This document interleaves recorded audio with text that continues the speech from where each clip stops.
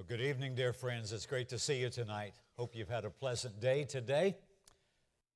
But you know what? Not every day is pleasant, is it? You ever get frustrated with life and even frustrated in your relationship with God? You ever just throw up your hands and say, God, what do you want from me? You ever do that? There was a young fellow who was a new convert, and he was kind of a quirky fellow.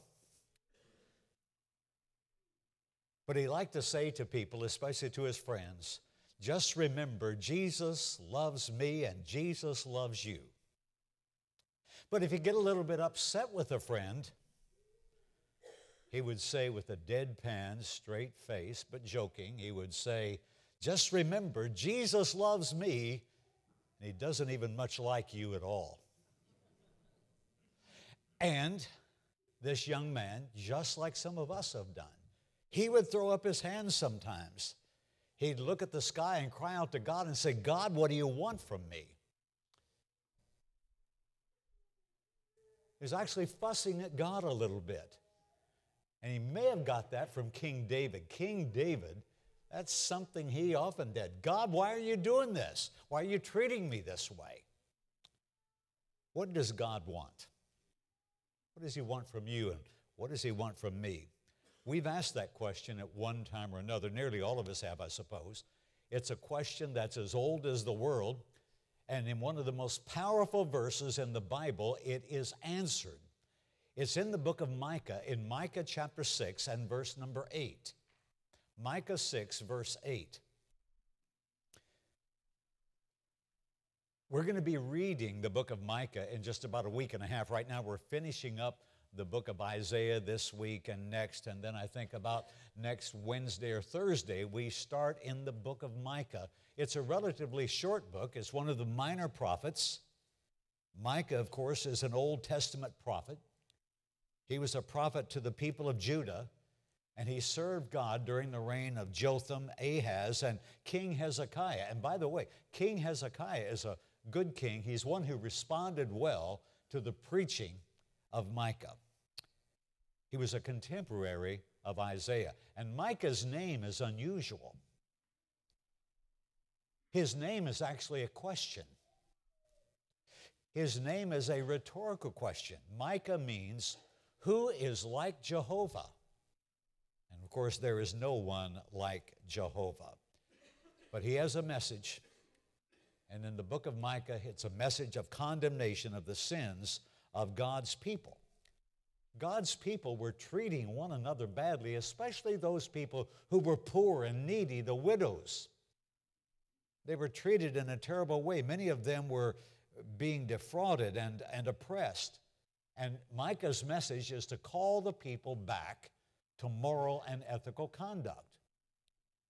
Now, the answer to the question, what does God want, is found in Micah 6 and verse 8. He has shown you, O man.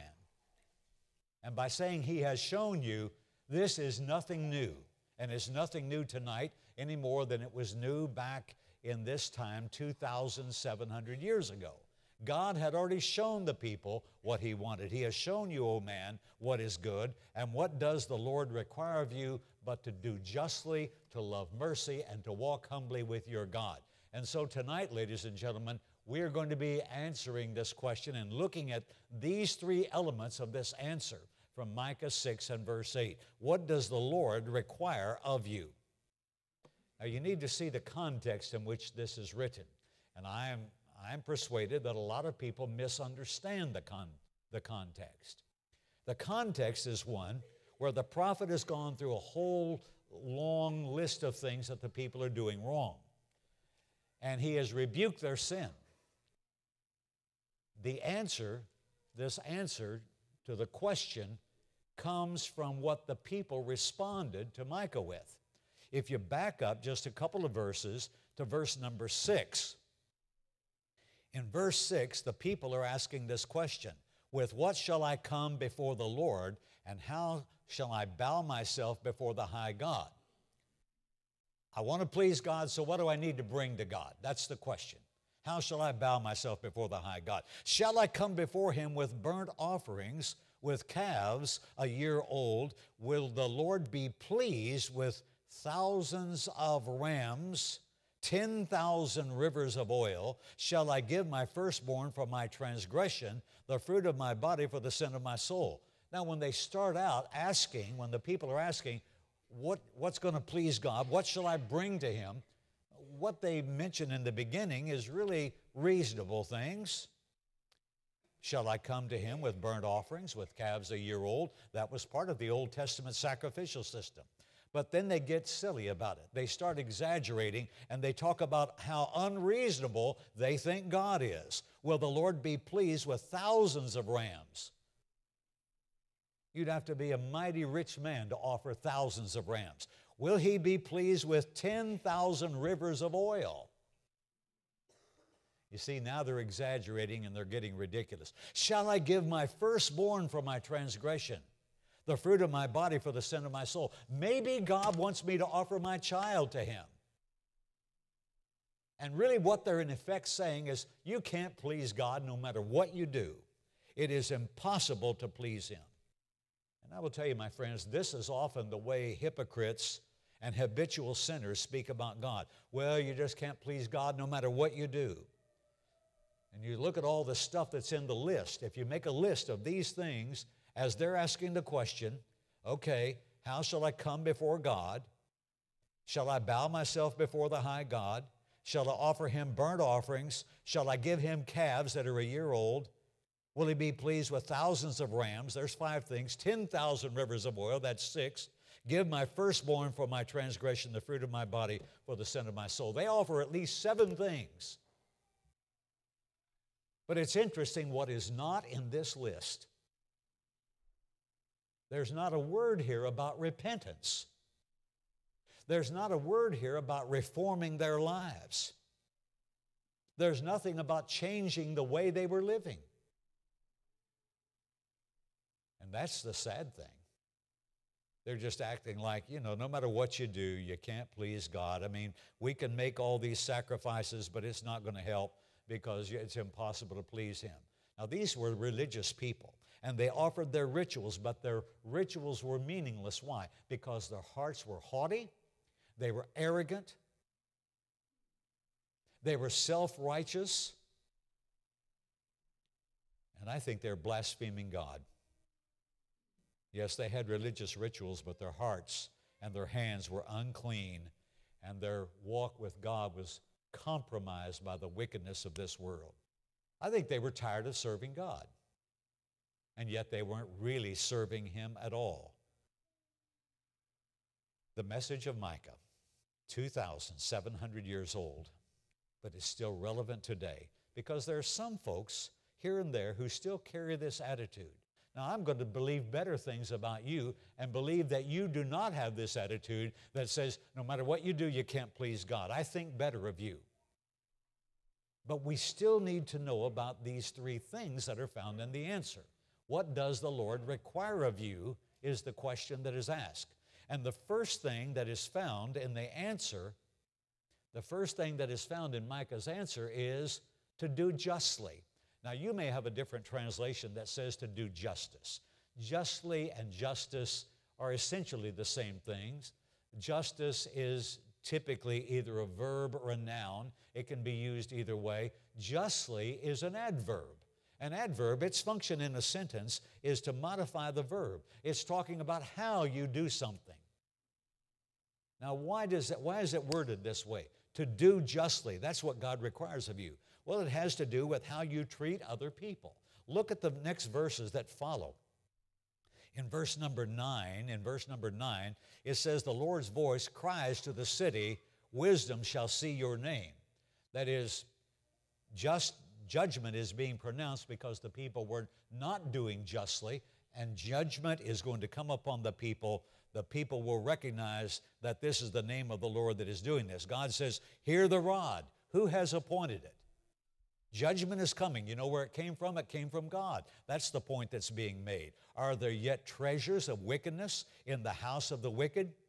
And the short measure that is an abomination, that is in the weights and measures, people would say, well, I will give you 1 shekel of this and 2 of these and so on. But they were cheating. They were cheating with the weights and measures. A shekel that they used to balance on the scale was less than a shekel. And so they would cheat others. He goes on to say in verse 11, shall I count pure those with the wicked scales and with the bag of deceitful weights? For her rich men are full of violence. Her inhabitants have spoken lies, and their tongue is deceitful in their mouth. So what do you see? How are they treating other people? Treating other people with lies, cheating them, wicked scales, all of these things here. And God says, I'm not going to count these people as being pure. And so the word justly here has to do with how they were treating other people. It has to do with the manner in which they treated others. And what we have here is God telling us what He wants. He wants us to treat others with justice. Treat others justly. God wants us to do the right thing. Our God Himself is a God of justice. I'm looking back to the Old Testament to some more passages. First to Psalm number 89. Psalm 89 and verse number 14. Righteousness and justice are the foundation of your throne. Mercy and truth go before your face. Our God reigns. He sits on His throne, but He is a just God. When it says righteousness and justice are the foundation of your throne, it's saying that these things are fundamental to God Himself. I'm going to Psalm number 33. In Psalm number 33 and in verse 5, it says He loves, talking about God. Start in verse 4. The word of the Lord is right and all His work is done in truth. He loves righteousness and justice. God loves justice. And I don't think He's talking necessarily about Himself there, but He's talking about how He loves to see justice in others. And then back in the book of Deuteronomy chapter 10 and in verse number 18. Deuteronomy chapter 10 and verse 18, it says that God administers justice. And that's what we've got going on in the book of Micah. God is going to administer justice to the people of Jerusalem, or in the city of Jerusalem, because of the way they were cheating and lying about how they were balancing or having faulty scales and unjust weights. God was going to administer justice. That meant that He was going to bring judgment upon those who were doing those crooked things. It says in Deuteronomy chapter 10 and verse 18, He administers justice for the fatherless and the widow and loves the stranger, giving him food and clothing. Now I'm going to go to Psalm number 72, Psalm 72, and in verse number 2. Psalm 72 and in verse 2. And here, God requires that we be people who do justly to one another. He will judge your people with righteousness and your poor with justice. And so God is going to judge with justice, and that means that indeed we must be people who operate in that way. I'm looking at Psalm 106, Psalm 106 and verse number 3. And there the text says, blessed are those who keep justice and he who does righteousness at all times. So God promises blessing to those who do justly to others, those who treat others in the right way. That's what the text says. Now I'm going to go to the New Testament, to Matthew chapter 23, and I want you to see verse 23. It's an interesting comparison and parallel in Matthew chapter 23. When you get over there, you're going to recognize this verse and recognize it quickly, because it's a verse that we often talk about when we look at how the Pharisees were carrying on their business. And Jesus does not speak kindly of the Pharisees when He speaks of them. This is Matthew 23:23. Woe to you, scribes and Pharisees, hypocrites, for you are like whitewashed tombs. I was reading 27. So many of these verses start off the very same way. Woe to you, scribes, Pharisees, and hypocrites. Verse 23 is the one I want. Woe to you, scribes and Pharisees, hypocrites, for you pay tithe of mint, anise, and cumin. Those were things that were required under the law. Whatever harvest you made, whatever profit you made in anything, you owed the tithe. The word tithe means 10%. And so here, these little herbs that grew maybe around the doorway to their house, little herbs that grew maybe around a fence or a gate. When they picked these herbs, it would be kind of like, I know that my grandmother, she used to go out to the fence and she knew which greens to pull. There were wild greens that were growing, and she would pick those, and she would fix a mess of greens. Wouldn't have to buy them or anything. They just grew wild. And that's the way it was in Israel. They had mint, anise, and cumin. These were just herbs that sometimes grew wild. And when the Jews, when they harvested some of these, pulled them up, they were careful to give 10% to God. That's what the law required. And when the Pharisees did that, they did the right thing. They were supposed to give that. But now listen to the rest of it. He said in verse 23 of Matthew 23, "Woe to you, scribes, Pharisees, hypocrites, for you pay tithe of mint, anise, and cumin, and have neglected the weightier matters of the law, justice and mercy and faith. These ought you to have done without leaving the others undone." Yes, you should have paid tithe of mint, anise, and cumin. But what you have done, you have left some things out that you should not have left out. You see, the Pharisees neglected these very things that are found in Micah chapter 6 and verse 8. In fact, I think all three things that are found in Micah are also found in Matthew chapter 23 and verse 23. So I'm going to list justice as one of those things that the Pharisees had neglected. And you don't need to read very much of Matthew chapter 23 to see how they were cheating widows, how they were deceivers, they were corrupt in their hearts. Jesus rebuked them for neglecting these weightier matters of the law. But what we will see is the same three things found in Micah are found here in Matthew chapter 23, in the text where Jesus condemns the Pharisees. And so in our daily interactions with others, God requires us to do justly, to treat people with justice in all of our relationships, whether it's spiritual, social, business dealings, whatever they might be. We treat people properly. We do not lie, cheat, steal, or defraud or hurt others. That's one of the things that God requires of you. He requires it of me. He required it of His people in Micah, and He required it of the people of God before Micah was ever born.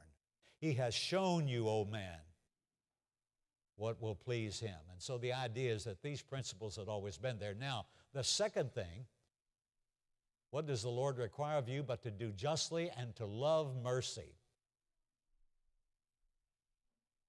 It's interesting that in the Bible there are two terms that are often found together, grace and mercy, often found together. You look at verses like 2 John verse 3, the little book of 2 John verse 3, and there are several examples of this where John speaks to the people and he says, "Grace, mercy, and peace will be with you from God the Father." Why would grace, mercy, and peace be with them from God?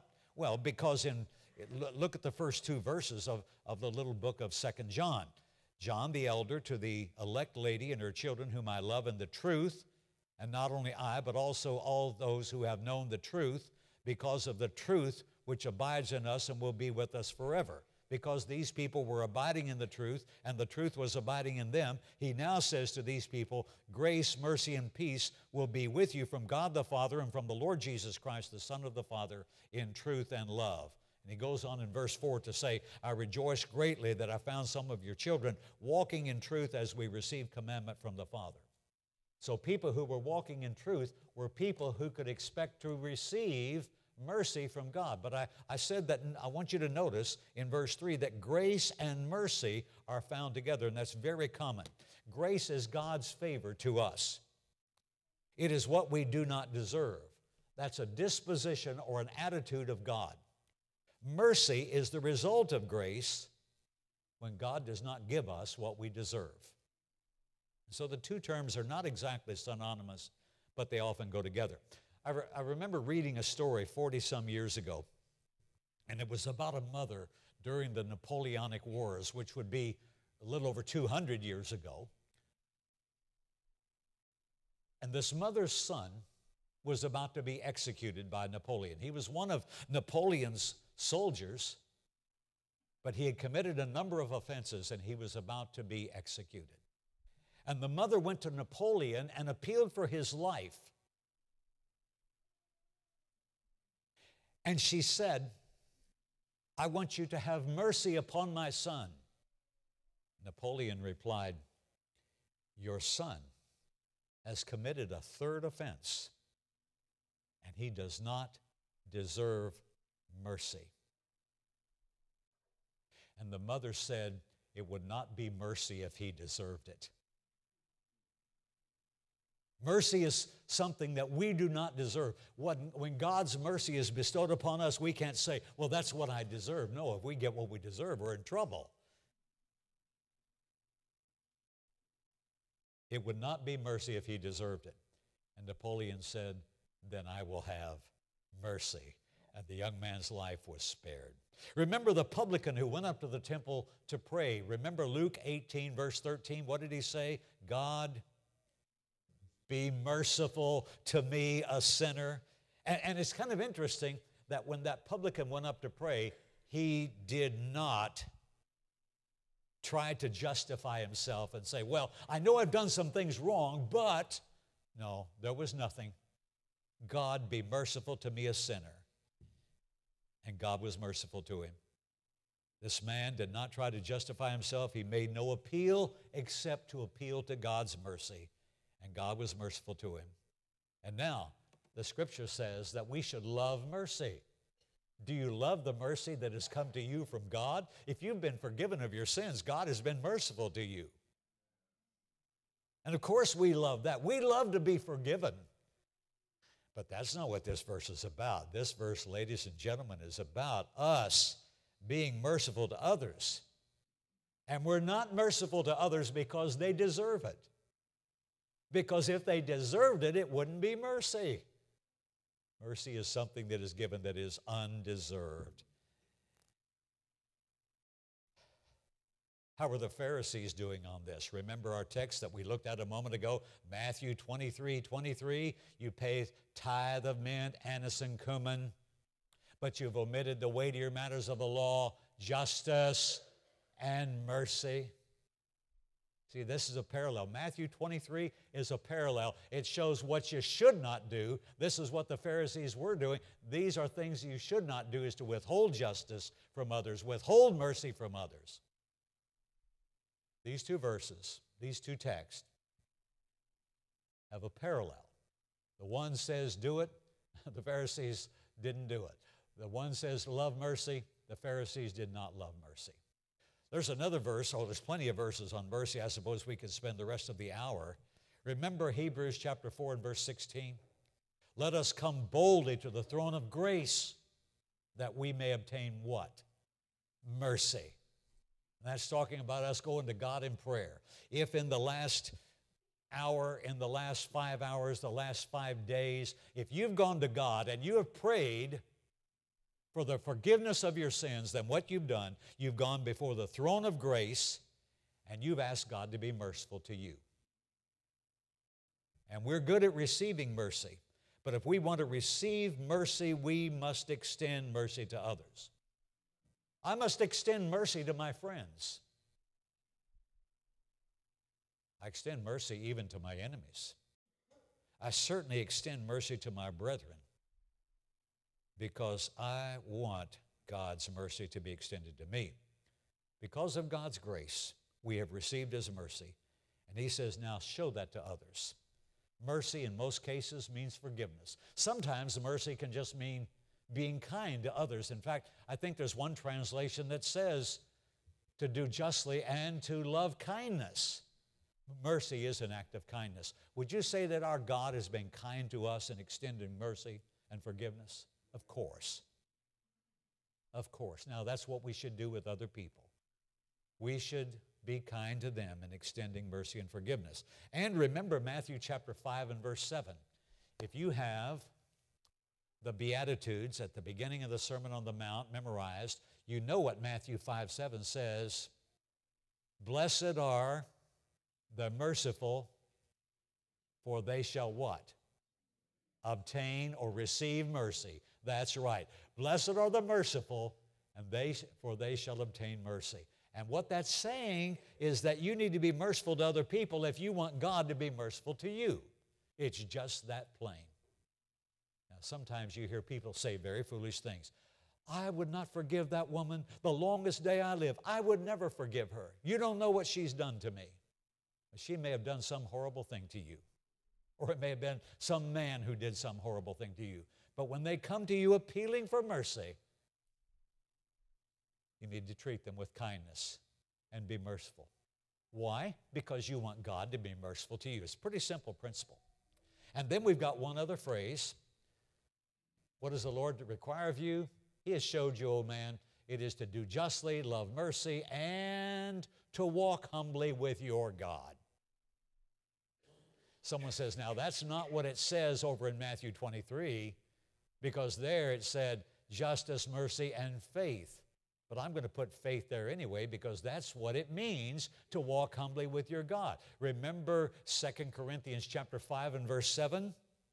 We walk by faith, not by sight. To walk with God is to walk with faith. The Scriptures often use the metaphor of walking to describe the Christian life, to describe our relationship to God. To walk with God means to go in the same direction as God. It means to trust Him, to walk with Him in faith. And so walking is a metaphor for faith and the actions of faith. And if walking is a metaphor for faith, then Micah 6:8 and Matthew 23:23 are essentially saying the same thing. Can you see how faith and walking humbly with your God, that's essentially the same thing? It's just different words describing the same principle. To walk with God is to share the same purpose as God. It means to appreciate God, to cherish the fellowship that we have with God, to be obedient to God. It means that we have the same spiritual objectives as God. And what does this require in order for us to do this? It was something the Pharisees did not have. If you want to walk in faith, walk with God in faith, there's something required. What is it? It's there in the text in Micah. What is it? What is it? Do you see it? Anybody? It says to walk humbly with your God. It requires humility. And what this means is, I don't have all the answers to everything, but God does. And I'm going to be obedient to Him. While I think maybe I could get ahead in this world by these unfair balances and by lying and cheating and so on, no, no, no. That's silly thinking, and that'll get us in trouble with God and cause all kinds of conflict. That's the way the Pharisees were. You know, the Pharisees, just read Matthew 23. They are a picture of a people who do not do justly, who have no mercy, and are not walking with God at all, humbly or otherwise. The Pharisees were arrogant. They believed they were better than everybody else. Back in the book of Isaiah, there's a passage that points to that Pharisaic attitude. And in the King James Version, I like the way it's worded, we are holier than thou. We're better than you. That kind of arrogance. People who walk humbly with God do not carry that kind of arrogant attitude. We are humble. That means we forego our own ideas, our personal opinions, our prideful ways. If you're going to walk humbly with God, there can be no arrogance toward God. There can be no arrogance toward other people. And these people in the book of Micah, they were arrogant against God. They were saying, what does God want? You can't ever please Him, no matter how much you do. Give Him 10,000 rivers of oil. It's not going to please God because it's just impossible. And that's sad that people would think like that. These three qualities from the book of Micah, they do not comprise an exclusive list. That is, this is not all that God requires of us, but these are big umbrellas. And under these three big umbrellas are a lot of other things. These are foundational requirements in order that we would please God. That's what God wants from you, from me, from everyone. And so we need to examine ourselves in the light of these three things. And in the light of these three things, how do you come out? And you know who the preacher preaches to first? He has to preach to himself. I have to examine myself. And I will be plain with you, on some of these things I have failed from time to time. I have to acknowledge that, because that's the truth. Preachers do not get up and preach because they've lived a perfect life, or that their life has no mistakes or fumbles or errors. I have to examine myself first, but I'm asking you now to examine yourself. And is it possible that one or more of us might be like the Pharisees in need of repentance, might be like the people of Micah's time in need of repentance. Remember what that list of 7 things that we found? Oh, they said, okay, we're going to come before God, and we're going to offer a lamb of the first year, and we're going to do this, do this, do this. What does God want? Remember what they did not have in the list? There was nothing about reformation, nothing about repentance, nothing about changing their conduct. And that's what God wants. God wants us to walk humbly, to love mercy,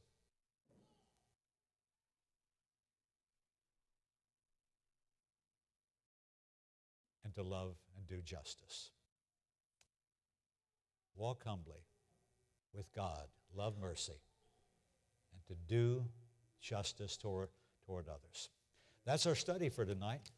Maybe someone looks at their life and says, I need to make some changes. Well, that's great. Maybe I do too. Let's make whatever changes are necessary so that we can be all that our God wants us to be. Maybe the changes you need to make are just between you and God. Maybe it has to do with your disposition or attitude.